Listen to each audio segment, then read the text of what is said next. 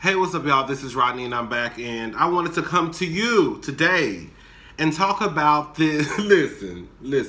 Y'all hoes messy as fuck. When I tell y'all, at least 15 or 20 of y'all were in the messages, in the comment section, talking about, am I going to talk about Kevin's, Wendy's husband, Kevin Hunter, and this nigga who he supposedly was fucking around with. I was confused. I didn't know what y'all were talking about. And I'm like, what? And I was like, Tasha K interviewed, for those who don't, there's a YouTuber, her name is Tasha K. I mentioned her. She's the one who broke the story about Sharina, Kevin's girlfriend, having the baby. And everybody tried to act like it was a shade room. Remember, I think Angela Yee, Charlemagne, I think Charlemagne was the one. Somebody at the Breakfast Club, I can't remember who said it, tried to make it seem as though the Shade Room was the one who broke the story. But I think Tasha K was actually the very first one, even before like Page 6, Daily Mail. I think she was like the one who broke the story, from what I believe, from what I understand. So anyways, she did an interview with this guy named Avion Foster. I think he previously went by the name PM. Now, before we get started, let me first of all. So, anyways, y'all hoes is telling me how I need to go. Are you gonna talk about Wendy Williams' husband, girl? What y'all talking about? I'm confused. I don't know what y'all talking about, girl. So y'all finally tell me to go watch the interview.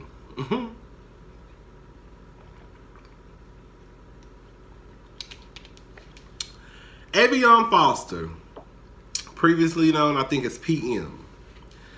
First of all, the boy can sing his ass off. For real. Like, I can honestly say that I don't think I've ever been that impressed by someone's vocals. As far as like, when you hear about these stories, oh, so and so can sing. Okay, girl. And then you hear them, they're like, oh, okay, girl, it's cute. I feel like his voice is the type of voice that people would listen to back in the day when the real singers was out. Now, no shade to nobody, but now everybody pretty much sounds the same. No tea, no shade. From the Scissors to the LMAs to the Hers to the Jacquays to the Trey Songz, they pretty much all have the same exact voice. So when I heard him sing, I was like, oh my God, the nigga can sing. I'm looking at the interview. I'm like, okay, who is this woman eating these grapes? I just saw some woman beside him demolishing those purple grapes. I said, goddamn, them grapes look good. Baby, the way she was chunking them grapes down her throat, I don't know if it was because she was really hungry or if it was because it was more of a nervous type of feeling. From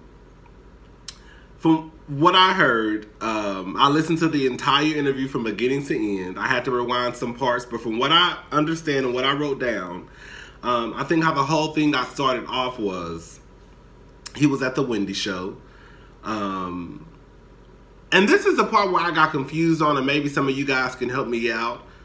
So was he already discovered before he went to the Wendy show? Like, did someone already discover him online? Because from what I got from what he was he was saying was, when he went to the Wendy show, there's like a pre-show, of course, I guess like to warm the audience up before the actual show starts.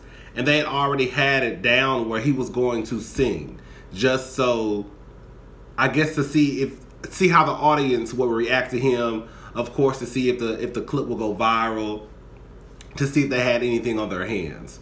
So again, from what I got is they already knew he could sing. They brought him to the studio so Wendy and Kevin could hear him sing, and to also see what type of reaction they would get from the world, basically. So he stands up in the audience, he sings his ass off. The motherfucker can sing. I say, where is he from? Because as soon as I saw that phone on his hip, and that all white on, I said he got to be from some small ass country town. Cause then the only niggas who were I know that clip was not from yesterday.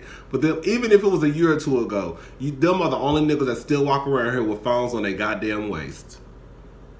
Anyways, he's talking. I don't like, this is just This is just a pet peeve of mine. I don't like when people are in interviews and they have on sunglasses. I don't like that. I cannot see your face. I can't see your eyes. I don't know what's going on. I don't know why you keep looking at the camera, sir. He keep looking at the camera talking, but girl, I can't see your face. I don't like it for when Lady Gaga did. I remember when Lady Gaga used to wear shades in interviews. I just don't like it. I just don't like it. That's just me. Something this serious, when you're saying that you fucked somebody's husband, I need to see your whole face. I need to see every eyeball. I need to see your facial expressions. I need to see everything. This is where I got confused. The interview was going so fast to me. I didn't like that. I wish that, I was about to call that girl Nikki. I wish Tasha K would have kind of slowed it down a little bit, because it literally went from the Wendy studio to him talking about Nikki, Kevin's girlfriend, to him having sex with Kevin. This literally like went from it went from here to here like in 2 minutes. Okay, ho. Why are we talking so fast? We need to slow down. This is a serious conversation that we're having. You're saying that you had sex with someone's husband. He is allegedly straight. Why are we going so fast trying to get to Nikki and the sex? Let's start from the beginning. Let's start about how this whole thing happened. How were you introduced to Kevin? Okay, I got that part. So anyways, I'm not gonna lie, the interview started getting strange to me. At one point I clicked it off. I said, this is some bullshit. I'm not watching this. I'm not gonna lie. And then I was like, no, you told some of the people in the comment section you was gonna watch it, so watch it. So I go back to watching it. Then he starts to, you know what it sounded like to me? It sounded like a guy who took on an explanation of, honestly, I'm gonna say this much. It sounded, when he started talking about when two manly men have sex, it's like an adrenaline rush. It really that's when I kind of started believing him, because it sounded like to me when you have like a predator preying on like children, but in this case he was a man. You have a predator preying on a man, and for the most part, you know, manly men, as he says, especially men who have not come to terms with their sexuality, they don't look at them at themselves as being gay. They just look at it as though, man, I'm just getting down. Or like you hear a lot of people say, oh, do he get down? So it's like him wanting to not say that he's gay, but Kevin has taught him or told him what they're doing is not gay. It's just something that two manly men do. Did that make sense what I'm saying?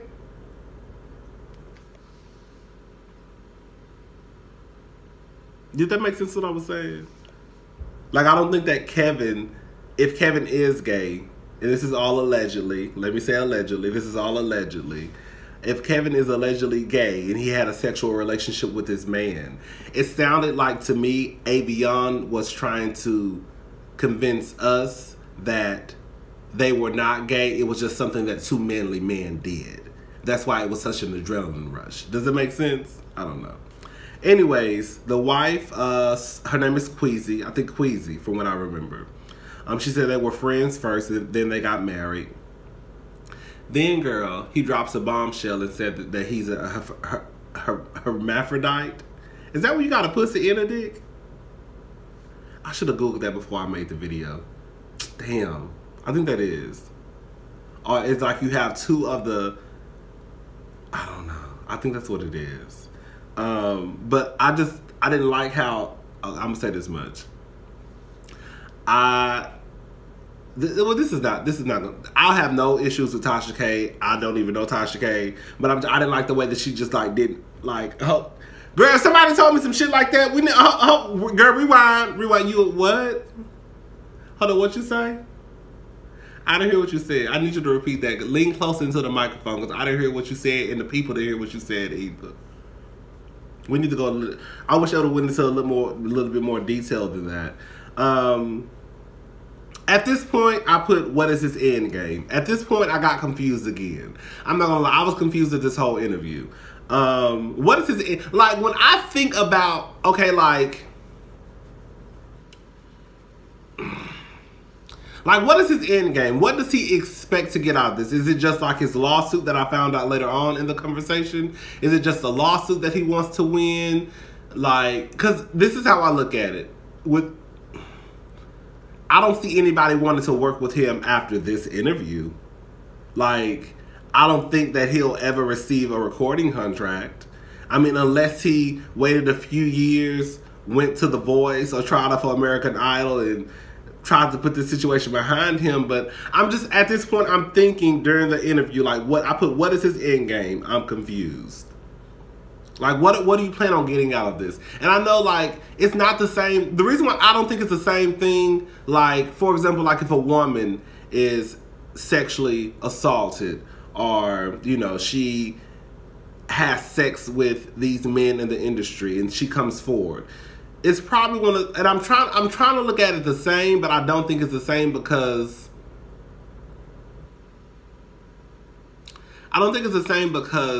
with a woman, I feel as though, I don't know. I think I'm trying to make it a difference. I think I'm trying to make it not the same. I guess his end game is to shed light on Kevin. I guess that's what it is. I guess his end game is to shed light on the fact that Kevin is a low down, trifling, dirty son of a bitch, allegedly. That's his end game. But I want to know. Because I feel like, you know what? I think what I'm trying to say. I feel like for women, women are more than likely to be able to bounce back from something like this. You see what I'm saying? Like, if a woman came forward and said, he did this to me, you know, I feel like a woman would receive, probably, not all the time, of course, I think they could receive a welcome back party. Like, okay, girl, we're sorry this happened to you. So-and-so is going to sign you and we're going to make this work. Where it's already hard enough for, you don't really hear about gay artists anyways. You see what I'm saying? So, as you saying that you slept with a married man, what do you feel like you're going to get out of this? Do you feel like you're going to get a recording contract? Because with you being gay and black, like, gay people are just not on the charts. You see what I'm saying? I guess that's what I'm saying. Girl. He says one night, girl, I gotta drink water on this one, bitch.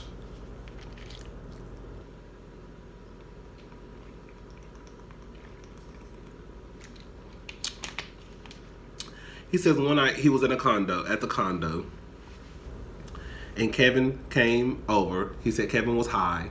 High on what? I need to know high on what? High on coke, high on meth, high on weed, high on life, like high on what? Because I ain't never heard nobody be like, high on what? He says that Kevin came over and ate the booty like groceries. He said his booty was a shitty mess. He said his booty was a shitty mess. He said his booty was a shitty mess, and Kevin basically ate boo-boo.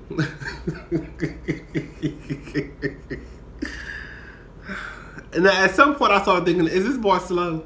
I hate to say it. I started thinking at one point Avion was a little bit like, I was thinking that when he was in high school, he probably was in the class that had 2 or 3 people, including the teacher and the teacher's assistant.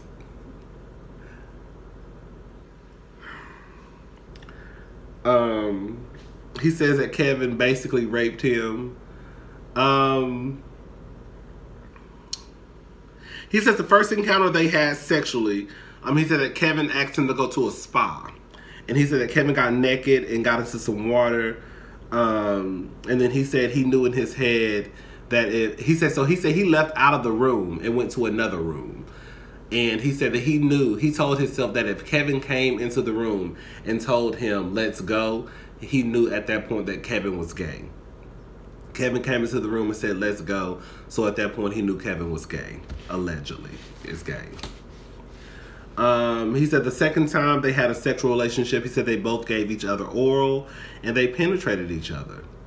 He said that Kevin has a very small penis. He said that penis is a baby penis, honey.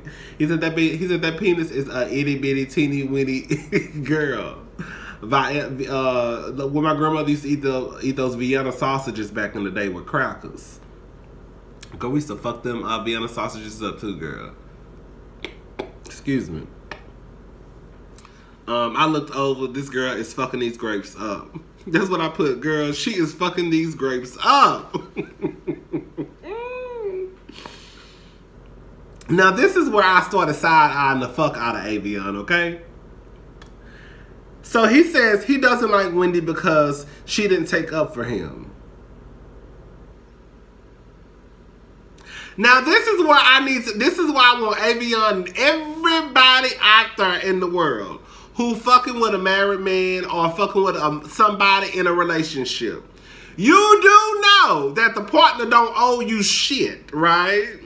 Like, even if Wendy didn't know at the time that you and her husband allegedly had this affair, like, even today, that shouldn't even be in your mind. Like, you shouldn't even still feel like you don't like Wendy. You don't have no beef with Wendy, but you don't like Wendy because she didn't take up for you. You were fucking her husband. Like, on some real shit, like, if Wendy saw you, girl, it could have been Hurricane Katrina outside.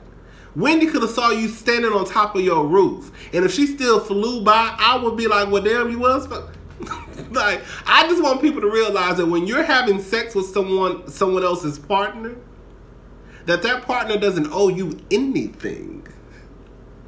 Like, at all. Like, at all. Like, girl. He says it's impossible for Wendy to know that Kevin is gay because he puts up a front. This is what, like, I'm telling you, like, this is where I'm getting confused with the interview, because it sounds like the things that he's saying are things that someone taught him or told him to say. I'm not saying that he didn't have a sexual affair with Kevin, but it just sounds like some of the things that he says, it's like someone coached him or something that he convinced himself was the truth and it wasn't. Like, there's no way you're going to tell me that even women who don't want to accept the truth, it's like a woman saying, I didn't know my husband cheated on me, but she probably knew the whole time. Like, yeah, you have those women who are probably blind and don't know you do. I don't know. I just feel like, I don't know. Maybe I'm getting sick. Maybe I was in my feelings because he said Wendy owed him something. Y'all know how I feel about Wendy, okay? Quizzy joins the conversation. Again, I think her name is Quizzy. His wife joins the conversation after she has 3 grapes left. That's what I put on my paper. She said that she noticed that the conversations that he and Avion and Kevin would have were weird. And now this is where it got weird for me. When she says, it sounds like a sugar, like, was she saying that she was a sugar baby? Or was she saying it just sounded like a sugar daddy and a sugar baby on the phone? And how she knows it's because she used to be a sugar baby. Like, that's why I got confused. He says Wendy cheated on Kevin. I mean, anything is possible. Anything is possible, but honestly, I wouldn't give a damn if she did anyways. All the shit that he done did to her, the least she could do is go get digged down by another nigga. At least you owe her that much, okay? Then he said... Then he says, R.I.P. to my man Nipsey Hussle. He gave me the strength. Now he can... Now he's saying... Oh. Now he's saying you can tell Kevin is gay. I thought you just said that. So you said that other people can tell that Kevin is gay except for Wendy? Anyways. Quizzy starts to speak about her being with a bisexual man. She's an open-minded woman. I'm going to say this much. I think it's more common than not. I think a lot of people are... I think a lot of women are with men who are... They know that are bisexual. I even had to come... Okay, I'm not going to get all into it, but basically I know a guy who's married, has kids, and I used to always wonder, like, how does this person he surrounds himself with gay men, gay women. Some of his best friends are gay men. I've seen him tag other people on Instagram on posts that are gay posts that are of gay men, like a man shaking his ass, a man with a thong on. Like, the only people that are looking at men with thongs on big booty men on the big booty page is gay men. You know how like those pages where they have where gay men are posing in thongs or they booty tooted up in the air. I've seen him post, like I've seen him tag other people in those posts, and I'm like, how are you so brave to tag someone knowing that like we can see? Like, I can see you tag your friend in this post of a gay man with his legs wide open, with his dick print showing, with his ass suited in the air. And then it finally like, oh my God. I was like, oh well, mate. And this whole time I didn't even think about this. I don't know how. I was like, what if his wife and him have an open relationship? Or what if his wife knows that he fucks with men? This whole time I was calling him trifling. I was like, what if he's not trifling? What if his wife, and I'm like, his wife has to know. When I thought about it, I was like, his wife has to know. There's no way that you can, I'm sorry, and this may sound ignorant. There's no way that 99% of your friends are flaming homosexuals. There's no way you can be brave enough to tag your friend in a photo of a man's penis. So all I'm saying is to say is a lot of women, I think, not every, but I think a lot of women know what's going on. They're in these relationships. They just, I mean, it's not our business. They just, you know, really refuse to say anything. I didn't understand why Tasha got offended when he said that a lot of men basically get down. I don't even think, he didn't even say, because she started talking about not every man, not every, I was like, why is she talking about not every? I thought that was weird. Because he didn't say every man. He just said a lot of men, which a lot of men do, believe it or not. Like I said, I'm telling y'all, these are not stories. These are not so. I know someone who was literally in the gay club. In the gay club. Hugged up on niggas. And the next weekend, he got married to a woman. This is real life, bitch. I've seen it. I know this person. Well, I don't know this person, but I know a person that knew him. And we were all at the same club, in the same spot, in the same circle, hanging together. And then somebody tell you know, he get married. He get married to a woman. Babe, I saw the wedding pictures and everything. Telling y'all, shit like, this shit is real. It's real in these streets. Anyways, I think a lot of men, not every man, of course, I think a lot of men get down. I do. I think a lot of men are bisexual. I think a lot of men are gay. I think a lot of men are with women that don't want to be. He says that he says he didn't. Wait. He says he didn't kill. I'm sorry. I don't even know what I wrote. He says he didn't care if he chose Kevin. Oh, he didn't need. I'm sorry. I realized what I put. He says he didn't need Kevin. He chose Kevin. You lying, girl, because just earlier you said that basically no one was paying you attention. You know, you wanted to be discovered. And basically you felt like Kevin was your only way out. I remember him saying that. I could be lying, child, because I was cleaning up and all types of shit when I was listening to it, trying to go back and write notes, trying to rewind shit. But now he's saying that, you know, he had a very good career as a wedding singer, getting paid $1,500, $3,000. So if that's the case, then why? If that's the case, then why did you feel the need to have to set up this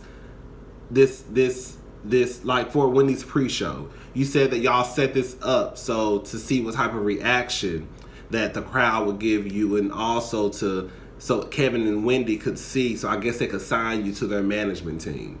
Like at this point, like your stories are not adding up. Then he goes into this thing about people looking gay. Do I look gay? Okay, I'm not gonna sit here and bullshit y'all. Yes, people can look gay. Yes, people can act gay. That's a simple-minded way to put it. But girl, you know. But I also know that there are very, very, very, very masculine men out there who don't appear to be gay and are probably big ass, not are probably, are big ass bottoms too. So I'm just saying, girl. He says that at Wendy's birthday celebration, I guess like the sound check was off and his performance was ruined, and Kevin got so upset that he fired 2 female employees. He doesn't understand why another man would be so passionate, you know, if he's not gay. Like, I think at that point he started reaching to me. Like, Kevin could have been very well upset about your performance not being right, because that could have been one of his ways to introduce you to more people. You see what I'm saying? Like, I don't know, but I don't think Kevin has a record. I mean, a record label. So maybe he thought that maybe there could have been a L.A. Reid or a Babyface or a Clive Davis in the building, and he wanted to make sure that your performance was up to par, and because it wasn't, he got so upset. It could have been all different types of reasonings. But I feel like he was reaching on that part. I don't know. I'm going to say this much. I don't know if the boy lying or telling the truth. I'm just going to be honest with y'all. Some parts I was like, oh, okay, I could actually see it. I mean, we all have heard stories of Kevin being sexually fluid.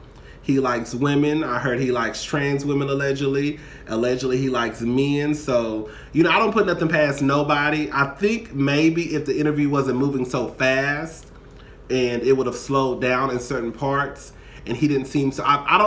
maybe he was just really excited and he wanted to get the story out. You see what I'm saying? Again, like, I'm not going to call him a liar, but I'm not going to say he's telling the truth, because a part of me does believe he's telling the truth. It does. But then it's some stuff that he said just wouldn't add up. But then it's like, well, maybe he is telling the truth. But yeah, that's all I really have to say about the Tasha K interview. That's it. Bye, y'all.